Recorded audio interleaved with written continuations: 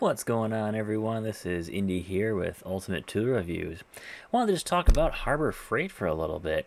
Harbor Freight, I've used Harbor Freight for years and years now, and of course, they've made some changes over the years. Some, that have been okay, some that have been good, some that have been bad. Just like any company, Home Depot or Lowe's, they always make changes, and they might be positive, they might be negative. But let's kind of go over some of the things Harbor Freight has done over the past maybe couple of years now. And I'll kind of explain the things that I like and the things that I don't like. So I'll be right up front with you guys on Harbor Freight. I'm not sponsored by Harbor Freight or anything. I've had them send me some free stuff in the past for review, but I haven't talked to them in quite a while now. But when it comes to Harbor Freight, I don't really shop there too much anymore. I used to go there maybe like once a week, I'd say 2, 3 years ago, when they always had the coupons out. And I would pick up stuff, the free gifts, use a 20% off coupon for a lot of cool stuff. And that was at a time when a lot of my hand tools, I'd say 95% plus, were all Harbor Freight hand tools. Now, a good chunk of my hand tools are still Harbor Freight, but I'd say it's more of like 50% now are going to be from Harbor Freight. And one of the big reasons for this is right up here, this Inside Track Club. This is something that is a little unusual when you think of like a club membership is basically what it is. If you were to think club membership, you're probably thinking of like Sam's Club or Costco. And, one of the reasons you would get one of those memberships is because you need stuff like, food or household essentials from one of those club stores. However, when it comes to Harbor Freight, I've heard some bad stuff about the Inside Track Club, like where people would go to check out and it doesn't apply the discounts to them. I really don't want another credit card for Harbor Freight. I don't really see that being, any reason to use that. How often would I buy a larger purchase at Harbor Freight? It's quite rare. But the Inside Track Club, I don't really feel like paying, yearly for something where, it's not a store where I can't go into it anytime I want, and there's coupons out once in a while now. They're not all the time, but the Inside Track Club has never really appealed to me. I don't like having to shop for separate coupons. It doesn't really make sense to me. It seems more hassle than it's worth, in my opinion. I know some people like it a lot. If you're a really big Harbor Freight shopper, it's definitely well worth it to get. But for me, it's really just not worth it. I've basically got, in my area where I'm at, my Harbor Freight is less than a half a mile from my Lowe's and Home Depot. They're kind of in like this really, really close area, so they're all really close by.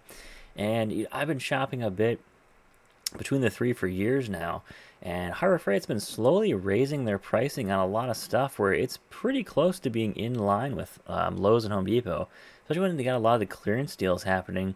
And you have Amazon as well too, so it's getting harder and harder to really, I would say, see Harbor Freight as the cheapest, best option anymore. So we move into some of the coupons here. I'm going to get more of the coupons in a little bit later in the video, but this is just the deals page on Harbor Freight right now. I'm going to go over this really quick here. So, some of the best, coupon stuff is going to be from their better brands like US General, Daytona, Pittsburgh. It can be hit or miss on Pittsburgh stuff, but when it comes to Daytona, US General, those are pretty solid brands. If I'm going to buy a new jack, I'm going to buy a Daytona. That's pretty easy. They're fantastic deals, and they're really, really well reviewed by pretty much every reviewer that I've seen on those. I've got a jack. I don't really use it too much, but, it's a really cool tool to have, and if you know where to buy a good one, like Harbor Freight, it's great to see a coupon on that. US General, I do own a US General. I think I have a Gen 1 box. It's an upper and lower. Phenomenal, actually. I would say US General is the best toolbox I currently own. Easily beats Craftsman and Cobalt, without a doubt. Yeah, they are a little bit more pricey, depending on what you're looking for, but not too much more pricey. But they are absolutely fantastic.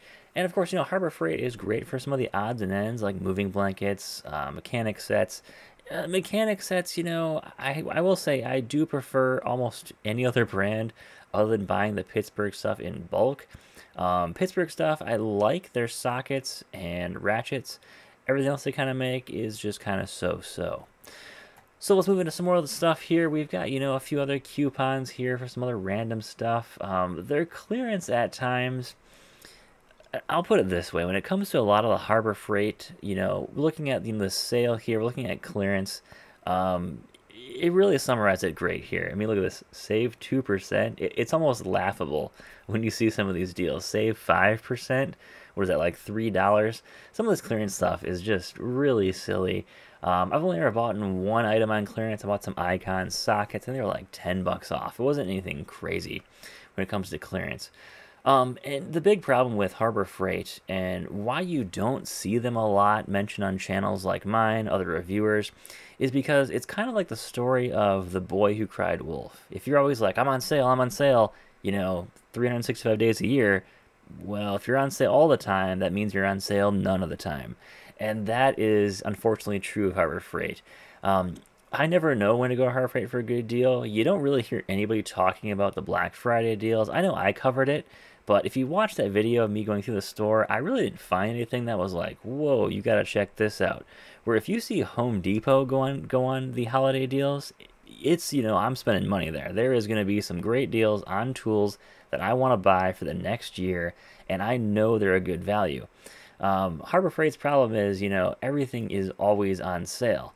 You're always going to see a save this amount of money. You're always going to see some other item or some other price crossed out to this, price point. So it's really hard to tell whenever actually something is actually a good deal at Harbor Freight. And the only way to really find out is you're never really looking at, okay, so I'm going to look at this laser thermometer here, and it's been, say, $25 at Harbor Freight for the last 6 months, and now it actually is on sale. Well, I don't know that. I don't really have any way to tell. Um, for one, I can only buy that brand at Harbor Freight. Second, it's always on sale. Is the problem. They always have something where it's like, hey, it's 20% off, or hey, it's $5 off. You never can really track the current price of an item over a certain amount of time for Harbor Freight. So I don't know if the item is actually a really good deal right now, or I don't know if it's at the current, retail price. I have no idea. And that's pretty much true for almost every tool reviewer on YouTube, is it's not really easy to check this stuff on Harbor Freight, and you never really know. You kind of go to Harbor Freight when you're like, hey, I might need a couple of these, cheap tools, and oh, I might grab that while I'm out there too. So it's not really like I'm going there to buy that item because it's on sale today. And that's kind of the story of Harbor Freight there. Same thing with Inside Track Club. Some of these deals are actually pretty good. They actually are comparable because you can't get a 189 deal on that Forge or Tech card right now unless you have the Inside Track Club. The problem with Inside Track Club is if I'm going to Sam's Club or Costco, kind of like I explained before, and say, I'm going to pick up some spinach and some burgers while I'm there, I'm going to need spinach and burgers maybe the next month and the next month too. It's a consumable item. Where a lot of these items, like, how often am I going to need a new Forge or US Journal Tech cart? I mean, I've had toolboxes last me 10 years, no problem. So it's not something I'm going to need all the time. I don't need to take advantage of that deal. How often am I going to need a new wrench set? Especially the Pittsburgh wrench sets.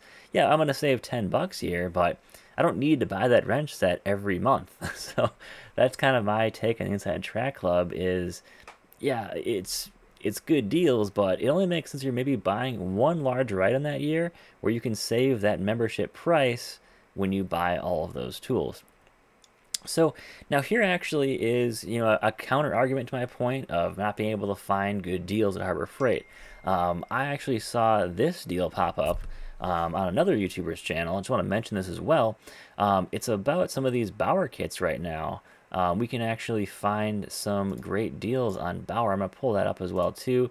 And the Hercules kit here. So we've actually got some deals happening here where they're finally kind of offering a similar deal to competitors here now, where of course you can pick up, one of these kits for $69, $79, and you can get a free battery with it, which is actually not a bad deal when you really think about it, with an impact driver kit. And these are unfortunately not brushless, so be aware of that. But they do have a hammer drill kit, impact kit, and drill driver kit. Now, the big problem with a lot of the Harbor Freight power tools, and, they seem kind of interesting on the surface, but honestly, there's two reasons why I really don't buy these tools or cover them. The first reason is yeah, this is $70 here, before tax, of course. You're going to get this free battery. Now, how much is the warranty on this tool? I really don't have a way to check. Maybe I can put this in my cart and check out online. You do get a, I think it's, is it a 90-day warranty? Just for free, but to buy anything longer, you got to pay another probably 30 bucks or so, 20 bucks, I don't know. So for that price, you're getting two 1.5 amp hour batteries and a brush drill.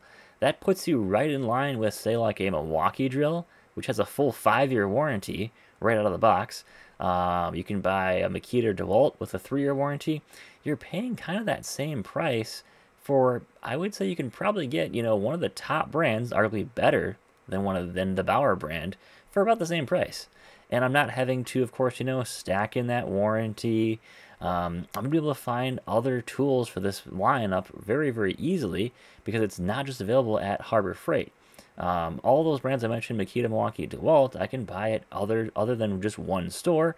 They're available at other places. I can pick up more tools, and they also have a much larger line than the Bauer line as well too. So it's not like for these tool companies, they have to offer something that gives me a reason to buy them over another brand. Whether it's the warranty, whether it's the selection of tools, whether it's the value, you got to give me something there.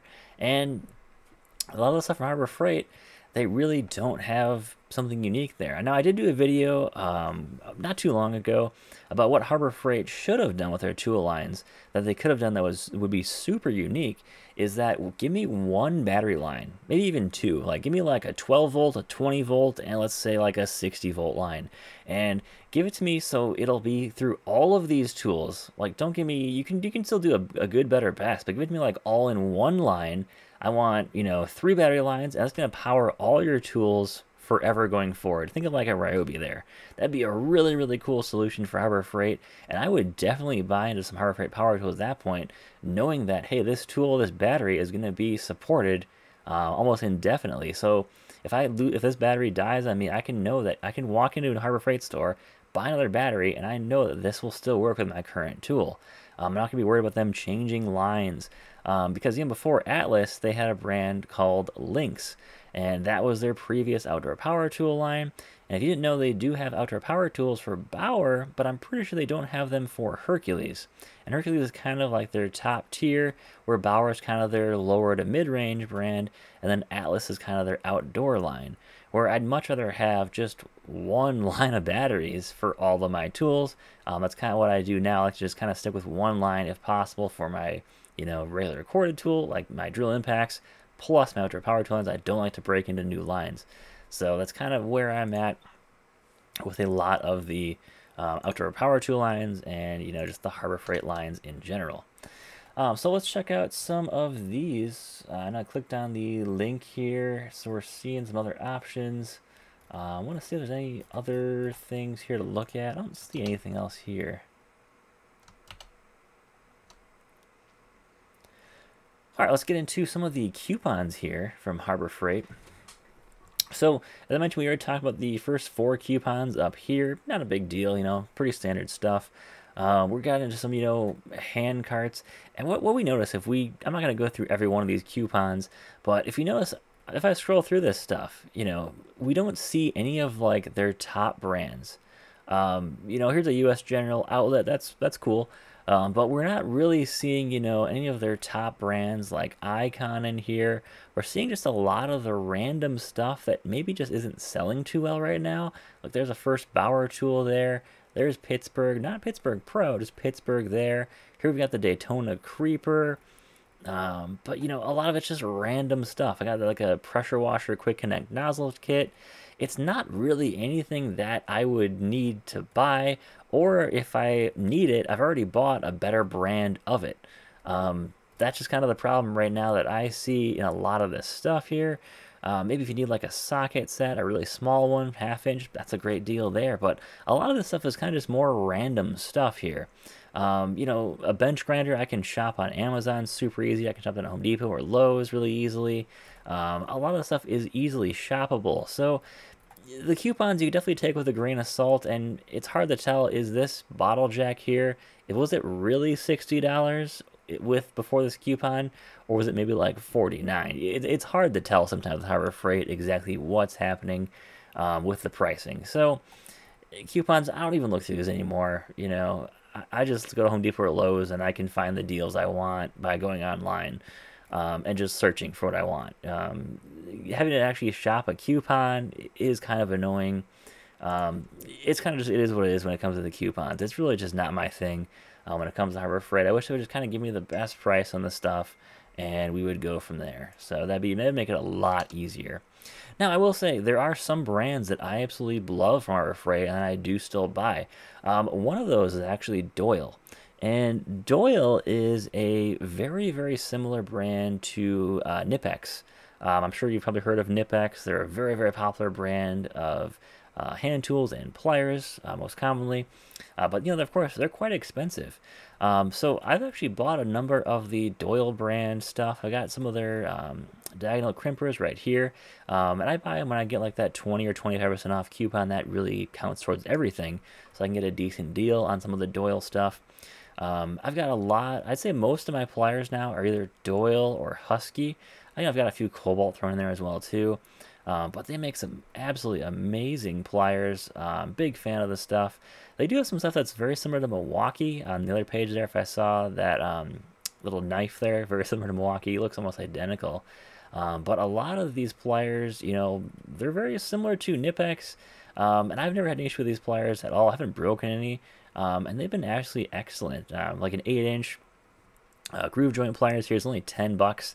Not a bad deal at all. So a lot of good deals here from Doyle. Easily one of my favorite brands, I'm afraid, that they've kind of come with in the recent times. Add to that, Icon. Now, some people don't like Icon. Icon is interesting because it's pushing in a direction where Harbor Freight is not known to push. Harbor Freight's been pushing, of course, up market recently. They're trying to become, I don't know if I want to say they're trying to become like a new tool truck or a two truck brand. Is kind of what they're going for.